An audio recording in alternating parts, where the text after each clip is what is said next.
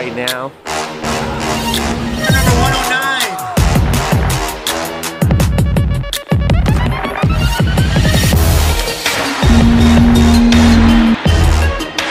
Run the wiring for all the doors. This has been It is a brand new day, and we have the rear coilovers right here. I'm just hoping that they perform exactly how they look. These bolts right here gave me a whole lot of issues actually. Those are the bottom bolts that go bolt on the lower control arm. Located right here. Those are always a pain to remove, so when you're doing the rear suspension, make sure you get some brand new bolts. Just in case you strip the old ones. It's definitely recommended to replace them. Try to get some anti-seize so you can put it on the threads and be able to remove them later in the future. So these bolts go on just like this. So make sure you get these. These are the part numbers for it. If you need 2 of them, right there. So next we're going to start installing the rear coilovers. This should be fun, guys. We're almost there. Actually, before I start, I just want to show you guys this. This is a Type R rear strut bar, and it bolts up right underneath the carpet. This is factory from the Type R. I do have it in my car. I've never made a video about it. I'm going to remove it and replace it with something else. So you guys are gonna see that in a different video. Quick tip, something that I just ran into. See, it comes with a bunch of spacers. So apparently you have to use the thicker ones for the rear coilovers because it comes with the thinner ones, and that is not the correct spacing.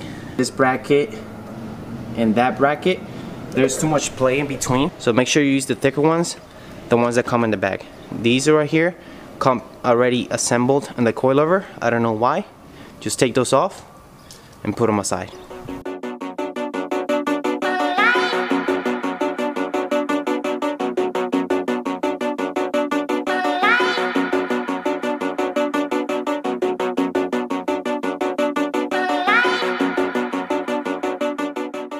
Alright guys, so I have all the coilovers installed. Check that out.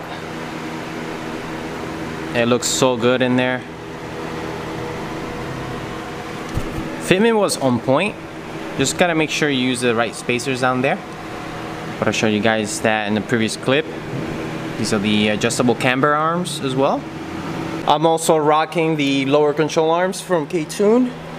I did a video about those, so check it out if you haven't seen it. And those are the brand new bolts as well. So I also bought this digital ruler.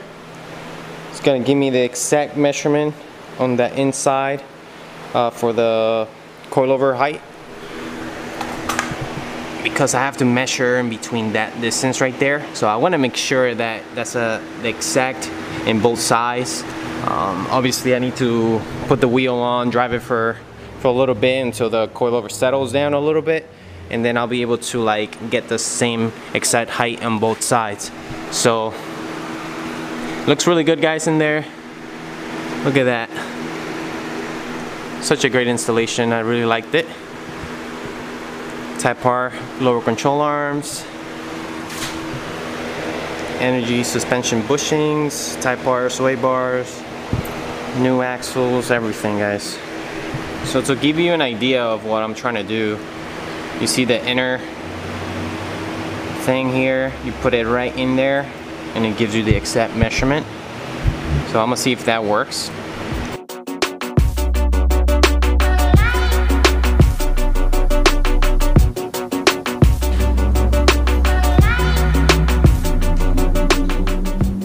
Alright, so we have all 4 installed. And it's pretty easy, guys. You can see the labeling right on it. Clockwise, it's the harder setting. And then the counterclockwise is the softest setting. You can see the S right there. So we're gonna go ahead and turn it until it stops. So right now I'm just punching out these studs. They are from the strut bar, the original one. And it had 3 of them right here. So what I'm gonna do is finish punching the rest of them out on the other side and getting some blanks like this from factory. I'm punching these out because the strut bar that I'm gonna be using, it's not gonna be using those same points. It's actually gonna bolt up right here. So I'm gonna do another preparation, which is removing these brackets right here.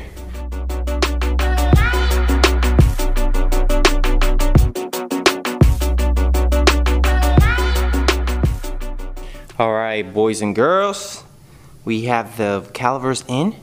They're fully power coated. Just gotta put the Brembo sticker on it. Should be good.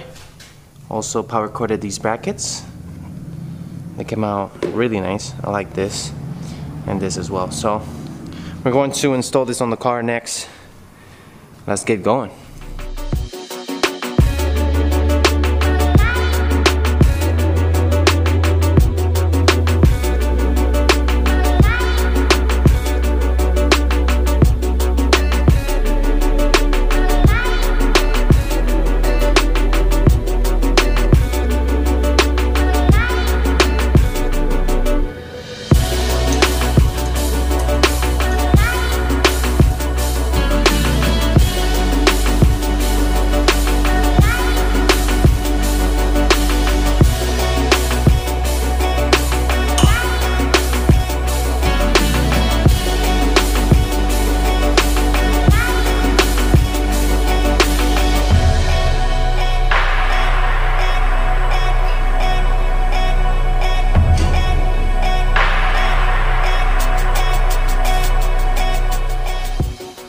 And we have finished installing all the calipers. It looks really nice. I'm liking the finish so far. Like I said, I just have to put the Brembo sticker on the front, but just had to install all the hardware and all the brake pads and stuff. I just bled the brakes as well. And of course, this is the fluid I use. StopTech STR 600, which is really good for track use. Let me show you the back. It looks great. We have the suspension back there looking awesome. And we have the calipers right there.